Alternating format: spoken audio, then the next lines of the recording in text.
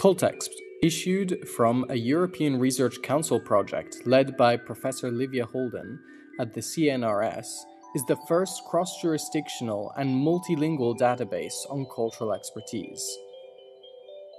CULTEXP is unprecedented for offering judgments and expert reports from all jurisdictions and in all languages, and providing accessible summaries, searchable texts, and downloadable legal citations. ELYDOR is the latest innovation from CULTEXP. ELYDOR is an AI tool designed with the ethical principles in mind and human oversight. It has the capability to anonymize data in just minutes, a task that would typically take a human an entire day to complete. CULTEXP, a registered trademark, is currently under license to Technosia OU.